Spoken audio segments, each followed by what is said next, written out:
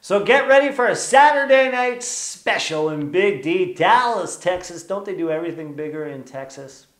I'll find out tonight. Dallas Cowboys, the NFC East champions, and the 4th seed in the NFC taking on the NFC West, Seattle Seahawks, the 5th seed. So the 4 versus 5, both teams sport a 10-6 record, and both teams sport great running attacks. In fact, Seattle, the #1 rushing team in the National Football League, while the Dallas Cowboys have the top rusher in the NFL, the #1 guy, Ezekiel Elliott, over 1,400 yards rushing. He can also catch the ball, over 500 yards receiving. Seattle, meanwhile, the overall top-ranked team rushing the football in the NFL, and they sport what I would say it's usually a 3-headed monster, but get this. It's a 4-headed monster. You got this guy, Chris Carson, bulldozer running back, 1,151 yards. Right behind him, you've got Mike Davis, 519. Rashard Penny, the top first-round pick.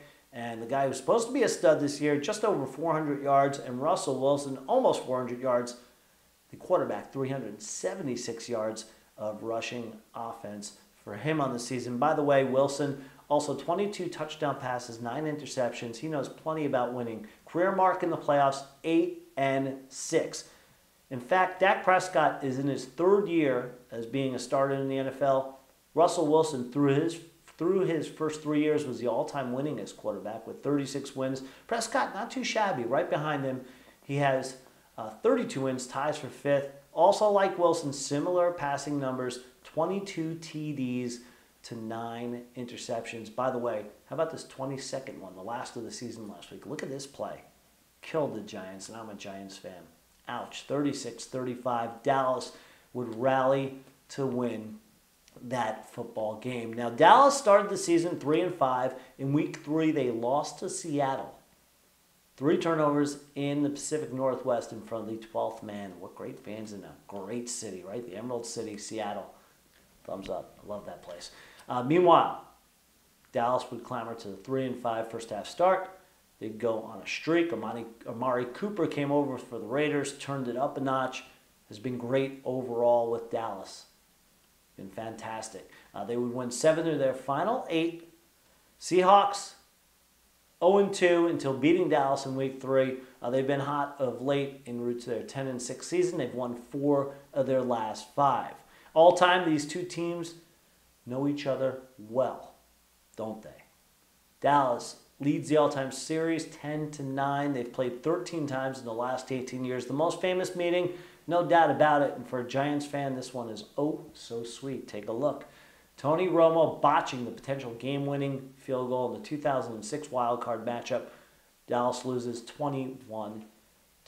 Seattle, by the way, since that victory, has won 6 straight wildcard matchups, only to lose all 6 of the following games in the divisional round.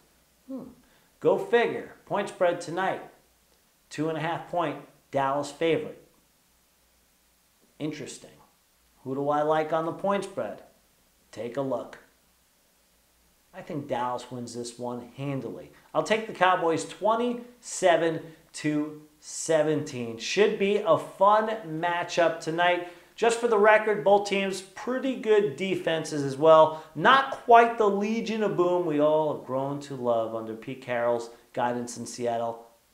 But they're built around a great linebacker. You can watch Bobby Wagner all over the field tonight. You'll hear the announcer's name keep on saying tackle Wagner because the guy is an all-pro and he's great. Dallas, by the way, as Seattle has that 16th ranked defense, Dallas has the 7th ranked defense in the National Football League, and they can certainly turn things on the defensive side of the ball. Should be a fun one tonight. Again, I'll take Dallas by 10 to cover against the Seattle Seahawks. I think you can celebrate in Big D.